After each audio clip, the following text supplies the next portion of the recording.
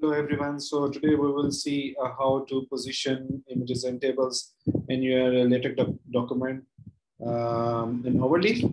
So it's really easy, a common practice that when you are using some other text editors that you insert some images and table and you want to position them into a particular location in your text, or you want to align them left, right, or top, bottom.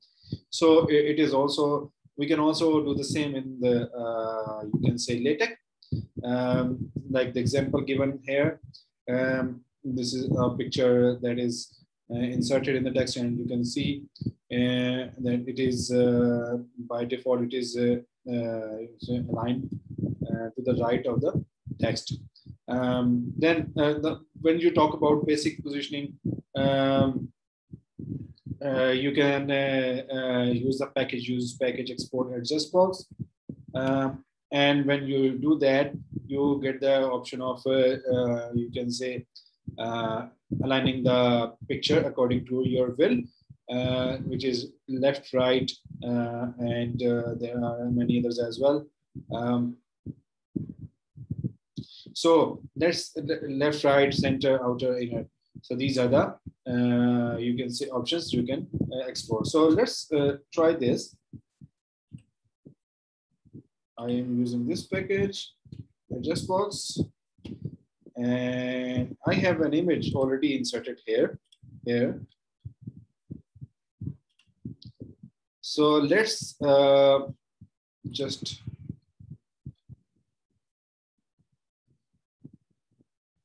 I will just copy this one so that other thing will be same.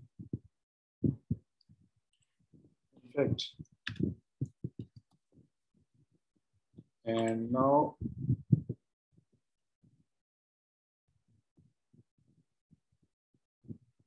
so you can see it has aligned to the right of the, you can say, text, and the whole, in fact, page has been aligned to the right of the text according to this. So this is how it works. Similarly, if I go to center,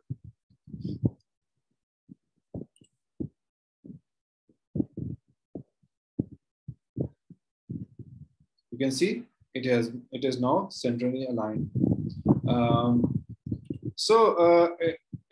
That's how it is aligned in your text.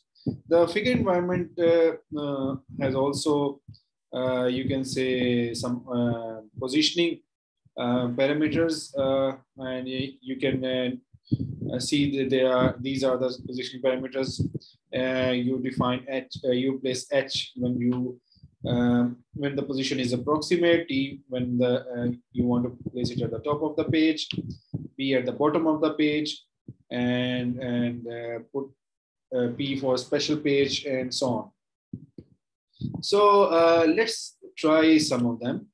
I used H before, but let's V.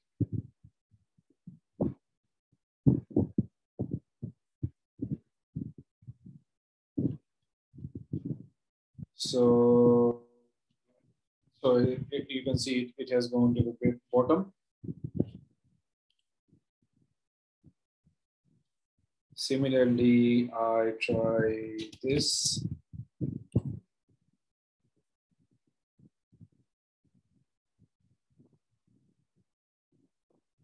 So it has come to this page now. So you can keep on trying these different parameters. So capital H for the precise location. Let's see if I just this here.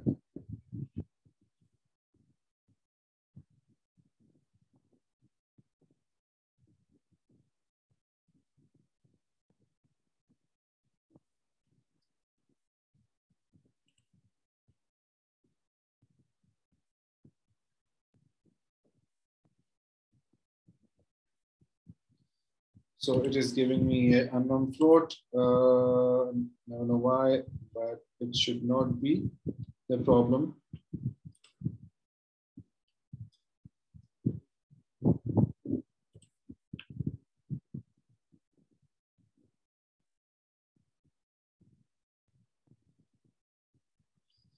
I guess there is some problem with H here, capital H. So you can also try the combination. As for example, if you write HT, later we'll try to position the figure here. But if not possible, then the figure will appear at the top of the page. So that's how it works. So it is always approximate. And then you can also include multiple figures, images in one. You can figure. Here is an example. So let's just try this example. So basically, it is a concept of you have subfigures in a big figure. So this is figure, and then these are subfigures. So rest of the mechanism is same. We will just copy paste it so that we can save time.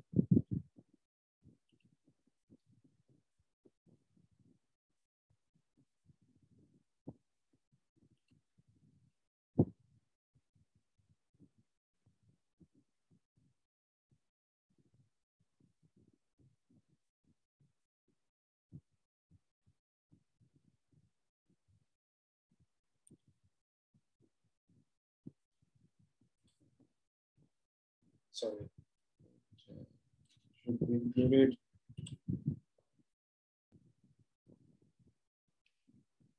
So these are the figures. I will just because I have one figure, so I will.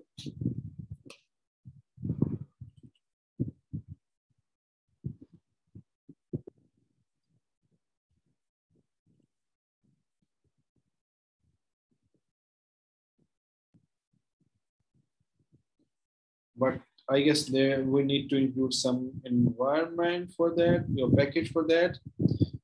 In the use package subcaption.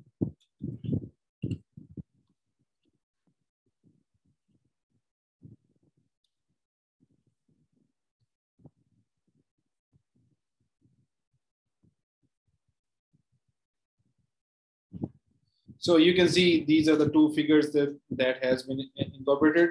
Actually, it is a one figure, and we have we can you can say subdivide the space and allocate it to two separate figures.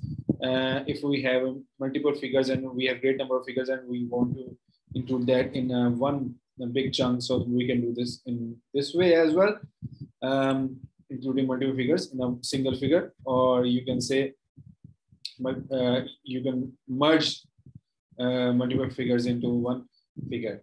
So this subfigure option can do this for you. Then you can also wrap around the figure. So this one here is for this. You will get this output in your text, and this is already I have demonstrated it here. And for this, you just have to include the package wrapfig and just all other things are the same. Here is the you can say Latex code for this. You use a wrapfig instead of fig, and just the rest of the things are same. So that is how we can wrap the figure in the text. And similarly, you go for the positioning of the table, which we will discuss later on. So just for now, we are done here, and just practice it at home. Thank you.